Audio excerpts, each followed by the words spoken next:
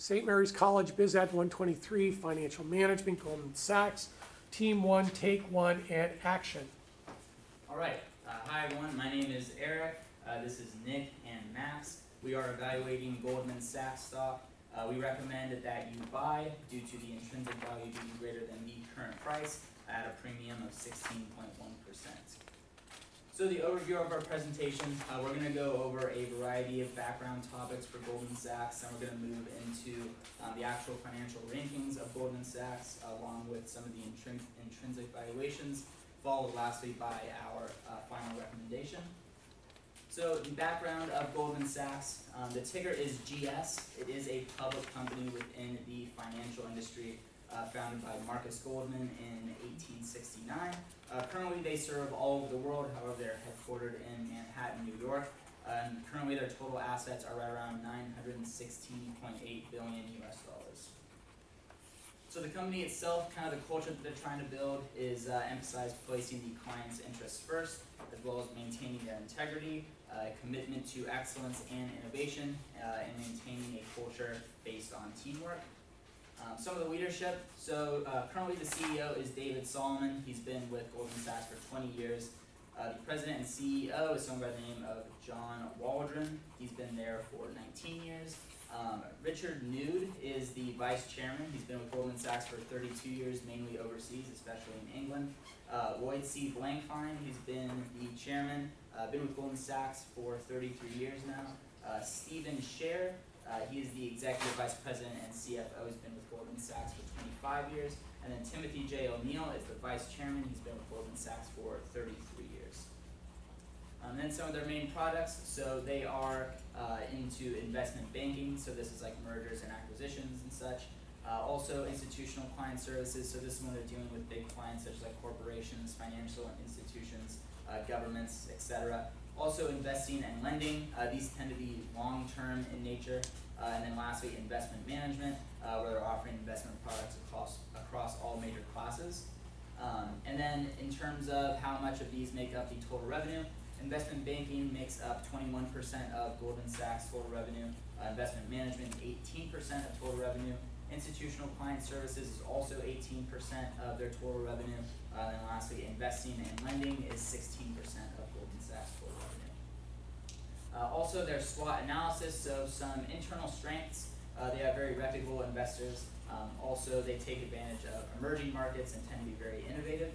Also, some opportunities they have is focusing on emerging financial markets across the world, also dealing with private equity account generation. So some weaknesses that are common. After the financial crisis, the culture is kind of eroding within Goldman Sachs. Also, there's consensus management, meaning it's kind of hard to get things done. That's a common complaint. And then some threats that they have to encounter is government regulation and increasingly high interest rates. Moving on to the bank ranking, as you can see, Goldman Sachs is in the top 5, but it is number 5. You have JP Morgan at the top, then Bank of America, followed by Citibank, Wells Fargo, and Goldman Sachs with just 10% of the weight. Going forward with that, it's financially pretty healthy. I like to find with the ROE, ROA as good. The net interest margin, unfortunately, is below average, but for the asset to turnover ratio, it's good. So we overall rated it as good. For financial ratios, this is where it's kind of more average on basis because debt to equity is average, 4P/E is good, 3-year growth revenue is good, but unfortunately, again, stock price change is below average, but overall, will average out to a pretty good range. And lastly, for a technical analysis on this, most of y'all will have the same, but it's generally a long-term upward trend, but recently there's a short-term downward trend. As you can see, a little bit later on in recent times, the last few months, it's been going downwards, but we still find it's relatively healthy. Moving on to the valuations, starting in perpetuity. First, I want to emphasize that the intrinsic value is $237.50 to a current price of $204.65, yielding a premium of 16.1%. We have a risk-free rate of 2.85% and an expected market return of 9%, with the CAPM being 10%.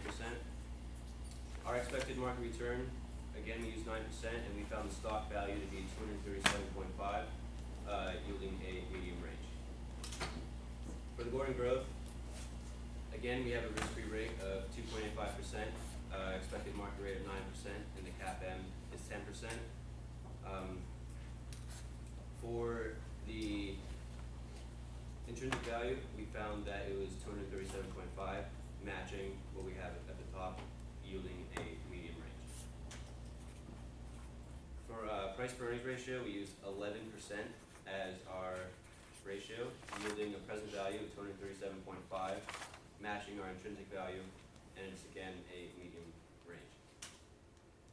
For our DCF, we had a weighted debt of 7%, weighted equity of 9.4%, and our debt is 7% with our equity is 9.5%, with our weighted average cost of capital being 7.7. And again, we use a discount rate of 9%, which yielded an intrinsic value of 237.5, matching our recommendation, and it yields a medium range, once again.